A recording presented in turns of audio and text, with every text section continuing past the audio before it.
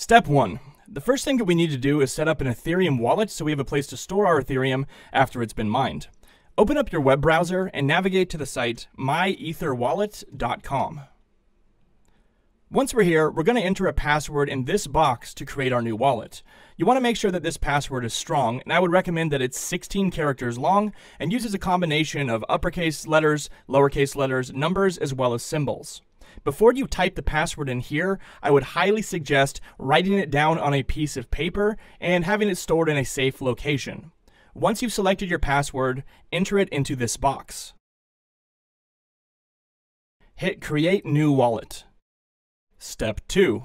Now that our wallet's been created, we need to save a copy of our Keystore file, which gives us encrypted access to our Ethereum wallet.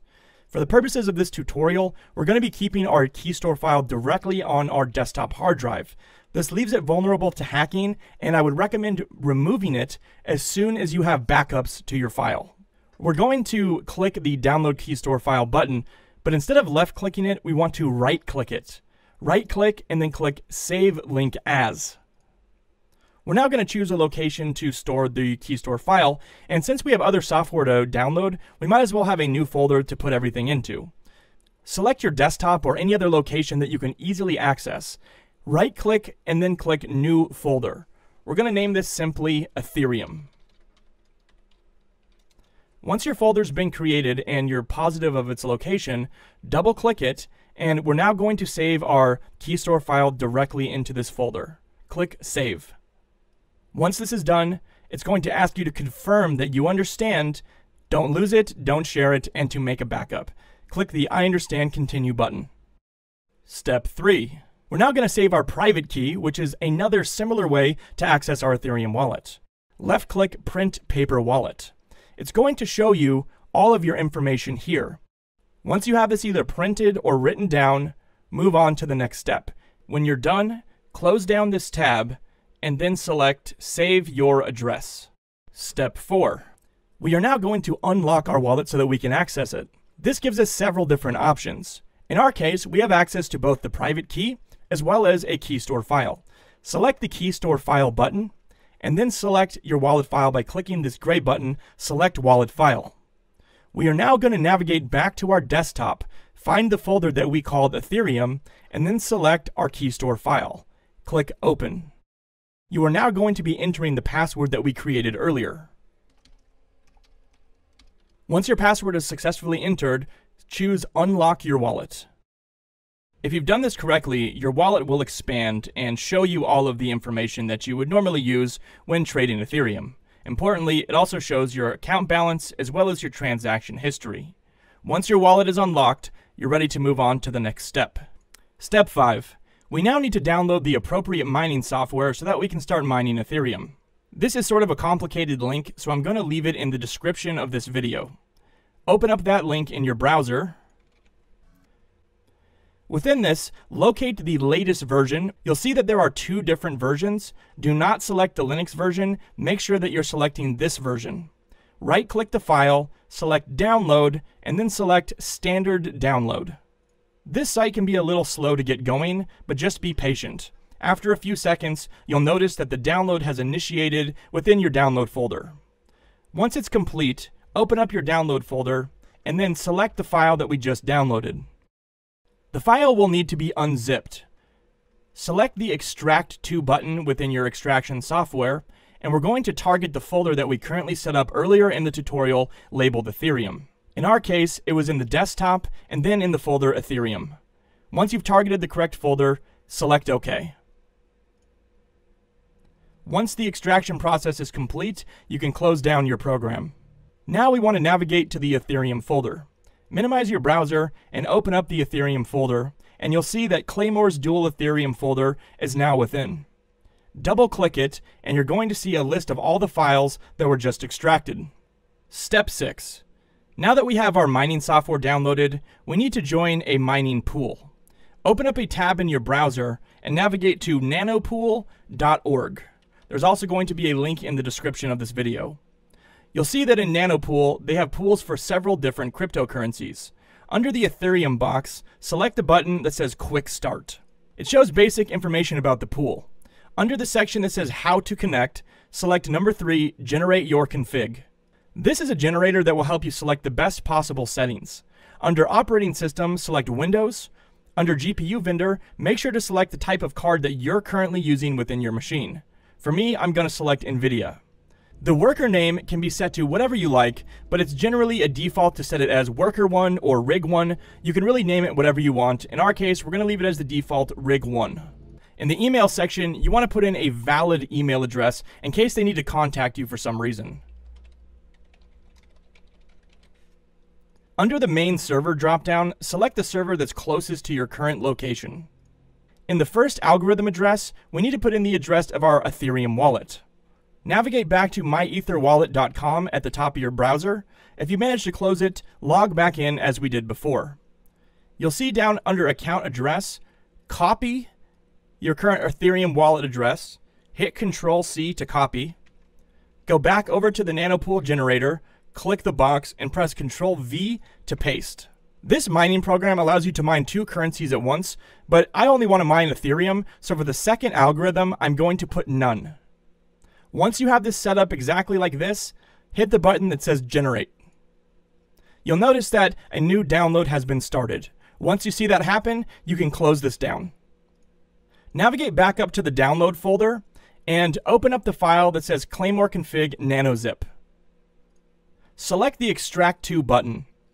For the destination path, once again, we're going to select the folder that we created, in our case on the desktop, and then within the Ethereum folder. But we don't want it to just go into the Ethereum folder, we actually want it to go into the Claymore mining folder. Select that folder, and then click OK. Currently within the Claymore folder, the file that we're extracting already exists. Essentially, we're overriding this file with a new config file that has our settings pre-configured.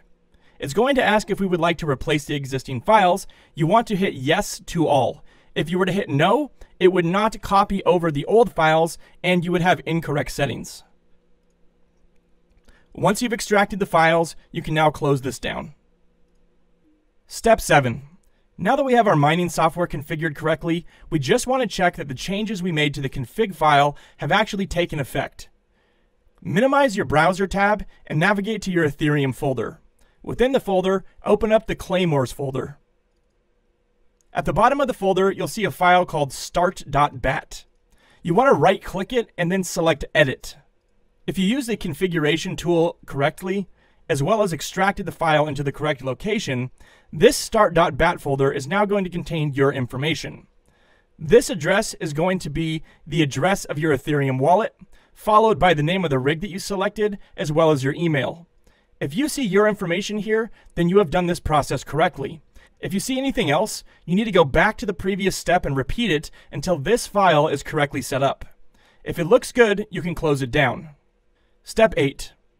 Now we can start mining Ethereum. If you've done everything else correctly, all we should have to do is simply double-click the start.bat file. Once you double-click, a small command window will open, and you're now mining Ethereum. You're going to see different text scroll across the screen. The one thing that you're looking for are accepted shares, which are going to show up in green text. This number right here represents the current speed at which you're mining. As you can see, we have recently found a share, which tells me that our software is running correctly. Once you've started mining, the thing that most people want to know is not only how fast you're mining, but how much Ethereum you've actually mined. To check on your progress and to see how much Ethereum you've actually mined, minimize the command prompt and open up your web browser. If you're still mining at this point, the web browser may open very slowly, and depending on your computer, it might actually be unusable. Go to nanopool.org and in the Ethereum box, select Overview. If you want to check your own stats, the way that you find your address is by pasting your Ethereum wallet into the address bar and then hitting search. This shows relevant, useful information about the speed at which you're mining, as well as your balance of Ethereum. As you can see, we have mined a very small amount of Ethereum in the 20 minutes that we mined. In order to actually get paid over to your Ethereum wallet, this balance needs to hit 20% of a single Ethereum.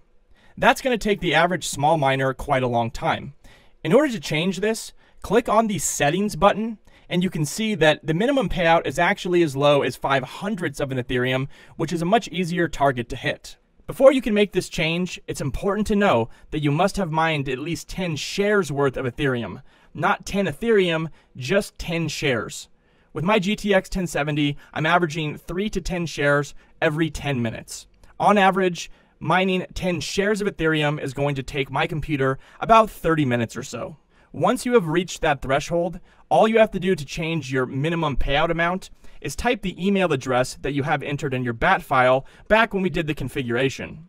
For us, we used testemail@gmail.com. Beneath that, simply put in the minimum payout threshold that you'd like.